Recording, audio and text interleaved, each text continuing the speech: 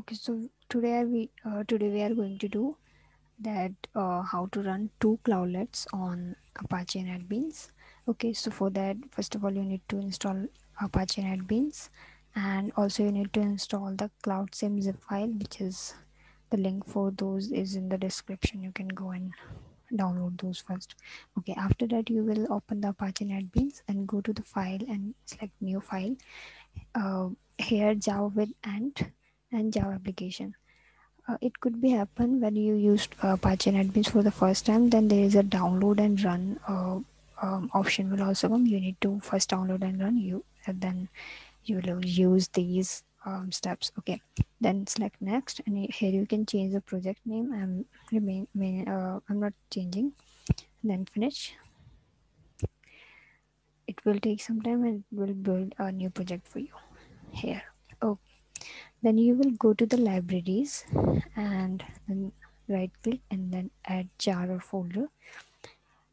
Here this jar option is already open in my window, but if it is not there, you can go wherever your cloudsim file you download it, and then select all these four files by pressing the control and select, and then open it. Here you can see these four jar files are open into the library. Then you will go into the file that is cloudsim 2.1.1, and then examples, and then this org file you need to do copy and paste it in the source package. Select source package, right click, and then paste. Okay, then expand this org cloud bus example.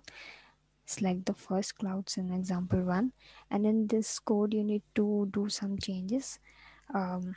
Actually 3 changes for which I already written the code. So first change is you need to import this cloudlet scheduler. Okay, this, and then go to the line number 91, and this VM, either you can comment it out and add a new line, or you can do the changes in that VM line itself, but I'm adding a new line and making that as comment. Okay. Okay, then you will go a little down. Okay, here mm, uh, this is the first cloudlet which is already inbuilt, and we are going to make a new. So the code of that is there.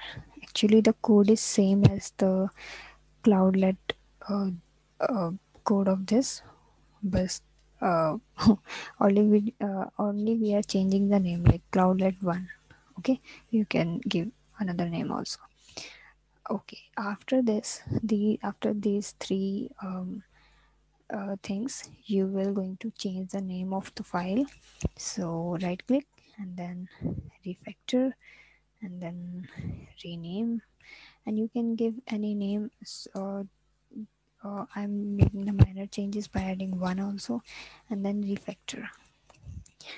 Okay, after that, either it will automatically change the class name here, or you don't need to do it by yourself. So in many of the cases we'll do it by automatically. Then you need to select the file and run file, and here you can see two cloudlets are there, 0 and 1, and this is the output built successfully. I think this will work for you also.